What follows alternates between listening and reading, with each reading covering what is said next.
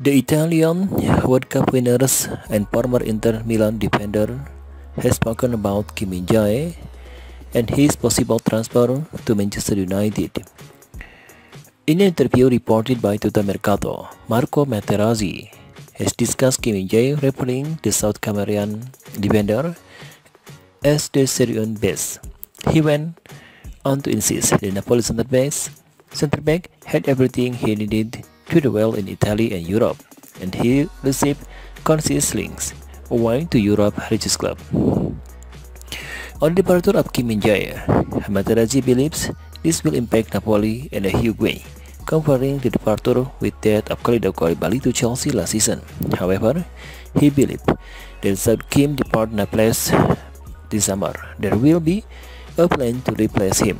I believe that Napoli has prepared and is preparing for a possible sale that in any case would be heavy. However, he added that it is risky to bet twice of replacing a star, meaning just because Kim Min-jae was a success and the replacement might not be. It has also been reported that Manchester United lead the way for the highly rated defender.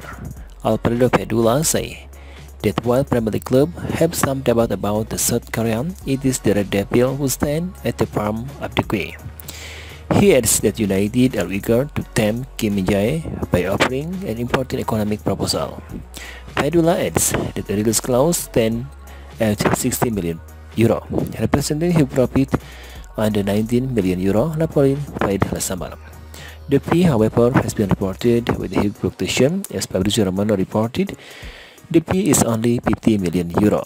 Either way, it appears Erik ten Hag is keen to bring the defender to Old Trafford, with the potential departure of Alex Bailly, Harry Maguire and Phil Jones already confirmed to be leaving. A centre back is needed.